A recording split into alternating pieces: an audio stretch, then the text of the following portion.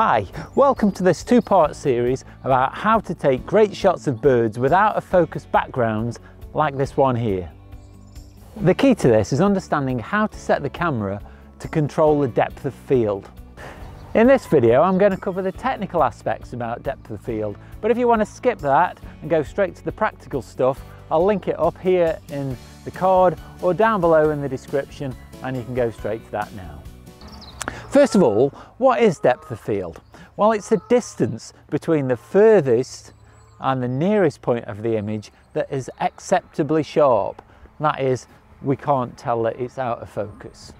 Depth of field can be affected by the acceptable circle of confusion size, which I'll cover later, the focal length, the aperture and the distance from the subject to the camera.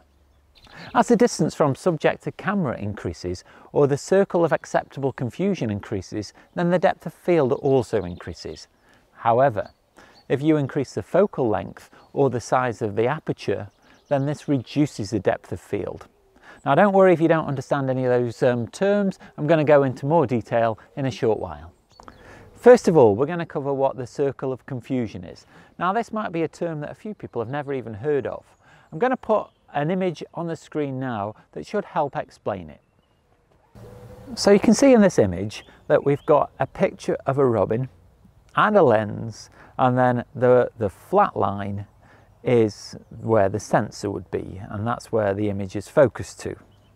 Precise focus is only possible at an exact distance from the lens. At that distance, a point object will produce a point image.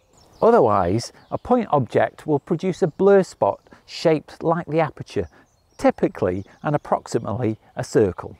When the circular spot is sufficiently small, it's visually indistinguishable from a point, and it appears to be in focus.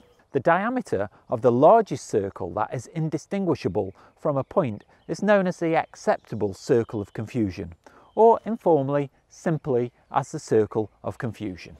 Points that produce a blur spot smaller than this acceptable circle of confusion are considered acceptably sharp.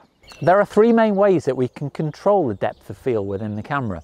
These are through the size of the aperture, the focal length and the distance from the subject to the camera.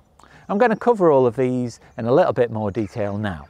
We'll start with aperture. This is normally indicated by an F number, and this indicates the focal length of the lens, which is this distance, to the diameter of the aperture within the lens. When we talk about aperture, what we mean is the diameter of this hole in the center of the lens. And we can make this larger, or we can make it smaller, and this is denoted again by the F number. What often confuses people is that the numbers are slightly illogical. The small aperture here is going to have a large F number, so this one is going to be something along the lines of F22, whereas at its widest, like this, it becomes an F1.8. As you decrease the aperture, and consequently the F number becomes larger, then you increase the depth of field, because what is happening is the light rays passing through the aperture are going through at shallower angles and then creating a smaller acceptable circle of confusion. This lens, when zoomed out to its full focal length, is 500 millimeters. That's a long focal length, and at this distance it really reduces the size of the depth of field.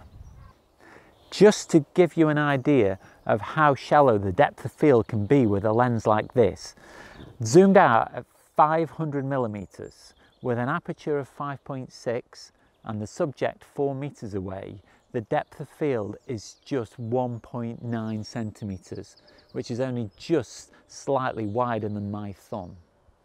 As we increase the distance from the subject to the camera, we also increase the depth of field. Now, keeping these same settings that we had in the previous example, if we just move the subject an extra 2 meters further away to a distance of 6 meters, what this does is it increases the depth of field to 4.5 centimeters, which now would be the full width of a small bird. This equally means, though, that images taken at a close range are also going to have a shallower depth of field. Thanks for watching part 1 of this video. In part 2, I'm going to put all of that theory into practice and show you how to get the best shots by controlling your depth of field. Don't forget, if you've enjoyed this video, please like and subscribe. But for now, stay safe and I'll see you in part 2.